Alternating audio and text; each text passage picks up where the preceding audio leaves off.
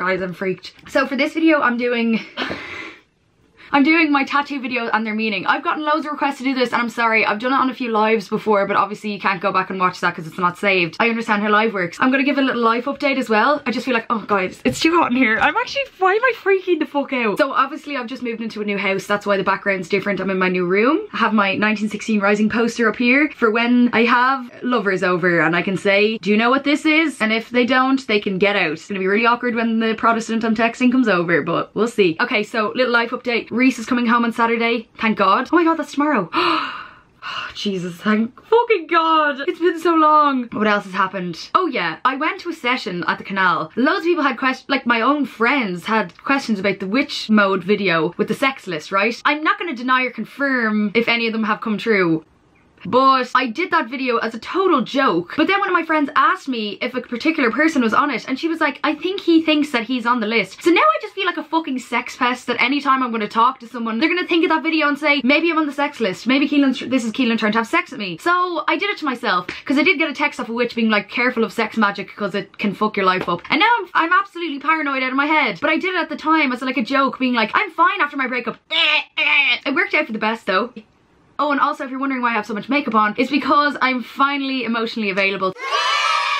I looked at myself in the mirror and I was just like, fuck, I've made it. Oh yeah. So the absolute worst thing that's ever happened to me, my whole life happened last week. Right, so I'm obviously packing my shit. My life is chaos. I'm moving out of my home. I'm packing all my bedroom up. I'm looking at old memories. I'm going through the run of the emotions. And then I realised, Keelin, it's your goddaughter's birthday. You're gonna have to get her a present. So obviously because I'm moving out of my house, me, my dad and my stepmom are all drinking every night after dinner. We're having the chats and it's a good buzz. We're not getting drunk, but like we're drinking wine, you know? We're enjoying ourselves. So I go upstairs then one night after dinner. I was like, okay, and I was planning the presents I was going to get her in my head for weeks. I was literally going through it, asking my stepmom, putting it on my close friend's story, like asking people, do you think I should get her this? Like fully thinking about it. Because she's only like 6 or 7. Anyway, I should probably know her birthday, but fully don't. She lives in Galway anyway, so I don't really see her that often. So I go into Smith's Toys then one night after dinner. I obviously a bit tipsy and I have a Smith's Toys account because at the start of quarantine I bought my ex-boyfriend a PS4. Now we were together at the time. I wasn't buying him expensive gifts after we broke up. I did buy him a PS4 at the start of quarantine because I was like, oh my God, you have nothing to do? Here,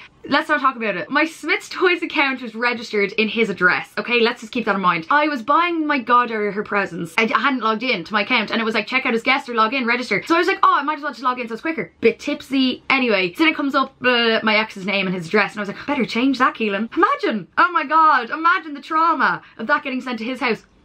Just wait. No, that's fine. Sent it off, paid the money grand. Bought her a big pink scooter, colouring book, sticker book, the whole works, the whole shebang. I say nothing. So then, didn't think much of it. And I just like a little disclaimer. If you're ever going to manifest a text off your ex, make sure you're specific about what it's going to be. Because I get this text off my ex. Hey, did you order a scooter to my house by any chance? I sent it to my fucking ex-boyfriend's house. Oh my God, it has to be the worst thing that's ever happened to me in my whole life. I immediately replied, I was like, fuck, I'm so sorry. Because I don't care what he thinks about me, clearly, like it's fine. He's gonna call me a psycho regardless of what I do. So, I'm just thinking his parents answering the door being like, what the fuck's going on? And then I called my sister, I'm fucking panicking. Luckily, my cousin actually lives in Galway and my ex lives in Galway, so it was in the same county, thank God. Call my sister. Ellie, you'll never guess what I did. You sent the scooter to your ex's house. I was like, how did you know? He put it on a story. I was like, why didn't you fucking tell me? Obviously I hadn't seen the story, so it was probably just up there for hours. Everyone who was on my close friends list knew who it was me who had accidentally sent it to his house.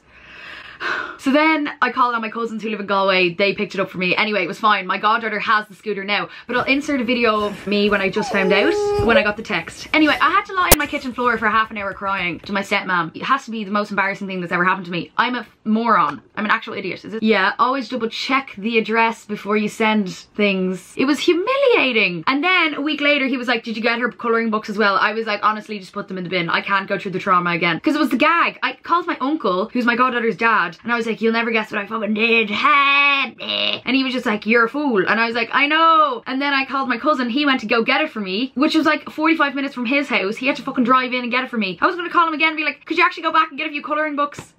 Scarlet. My goddaughter loves a scooter anyway, so it worked out for the best. I'd say my ex's family think I'm an absolute moronic freak. It's actually fantastic. It's fine, guys. My life's fun. It's fine. It's fine. Okay, so tattoos. So the first tattoo I have is my half moon one. I'll insert a video of it here because I don't want to pull down my pants. It's on my hip. Me and my mom got matching ones on my 18th birthday. We got them in a random place in Temple Bar because we went into Dublin Ink. So expensive. Went into Dublin Ink. Literally all I wanted was an outline of a half moon, and they were like, it's gonna be like 120 euro. Obviously not.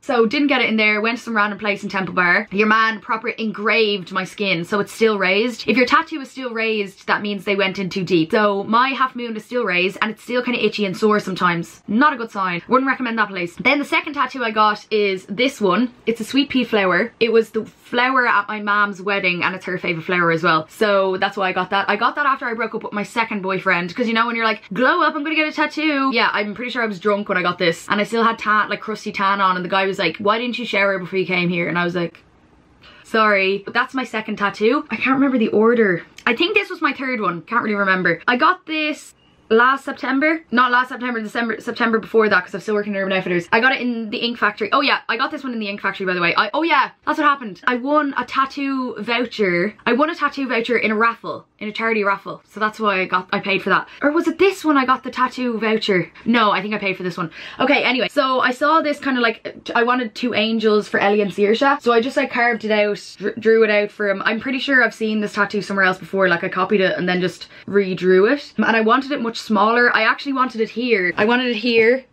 the two across, but he was like, I can't do all the detail in that size, so I just got it really big here. And it wasn't that sore, but I don't find tattoos that sore. I'm kind of into the pain.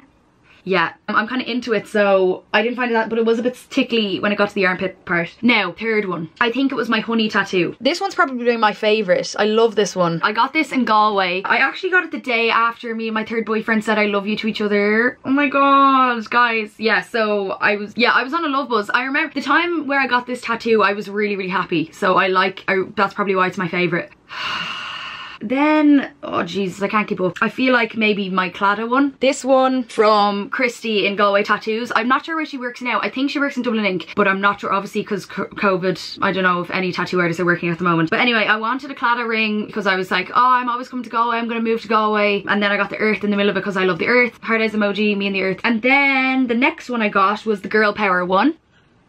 This one was also from Christy, except after I got it, I was picking at it a lot, so she had to do it over the second time, and tattooing over it the second time, it was so sore. It was so painful. Next one, fuck, I actually can't remember. I got two together the next time. So firstly, I got this. This seems to be like the favourite of everyone I meet. Usually boys love this one. Fellas love this. It says Fun Time Made in Ireland 1997. I think I saw like an old 90s rave poster. So I did Ireland 1997 because that's when I'm born, clearly. Yeah, if you want boys to like you, they seem to like this sort of thing. Okay, next. At the same time, I got this one.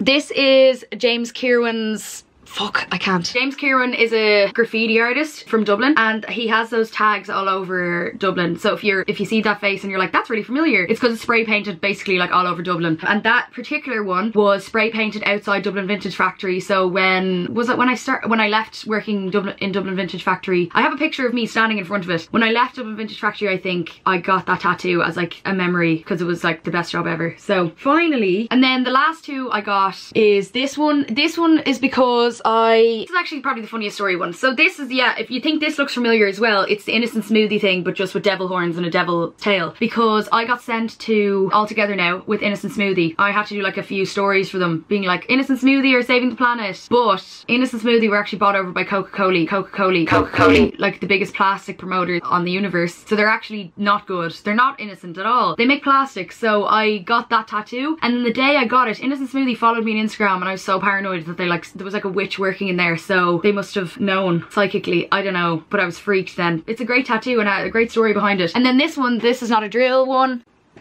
is actually the logo for Extinction Rebellion, but I'm not actually sure if where I saw the TV thing. I must have seen it on Pinterest or something, so I don't know exactly where I got the idea with the TV inside of it. And then I also have my own stick and poke one. I'll insert a picture because I don't want to take my socks off. Is this bitch tattoo. I stick and poked it when I first moved to Galway, and I got a stick and poke set for absolutely no reason, and the needles in it were actually really bad. And then the company emailed me being like, do you want to do an ad for us? And I was like, oh, I just ignored it because I was like, it's actually bad and I don't want to promote it. Really faded and not good, but it's still there for life. Sorry. Why did I apologise? I was actually, can't remember what I started it out as. I was actually just on my own. I think it was because I was sad because I had no friends in Galway when I first moved over, so I was just like giving myself a tattoo. So I was just like stabbing myself on my ankle. It started to make a kind of a ball shape, so I was actually genuinely going to tattoo a penis onto my ankle. But then I was like, oh, do you know what, Keelin, that's not a good idea. So I just finished it off as a B instead and then wrote out the word bitch. There was no tracing or anything. I fully just freehand did it. That's why it's so crap. Yeah, anyway, hope you enjoyed the video.